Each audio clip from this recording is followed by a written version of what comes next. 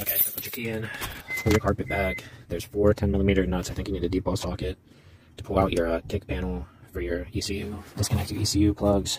Your big plug here on the OBD1 model is going to be, this one is power, this one is ground. So yeah, your main power and ground to your ECU are going to be these thicker wires. They're a little bit thicker gauge than these ones, but what happens is they put them at each end of the connector because you don't want them to be close and then short out.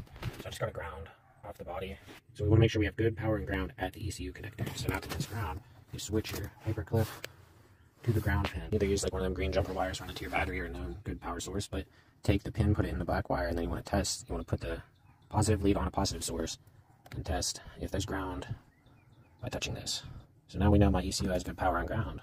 Your ignition on, replug your ECU back in, and you want to tap into, I'll show you the diagram, but it's this black striped red wire that goes to your power position sensor 5 volt.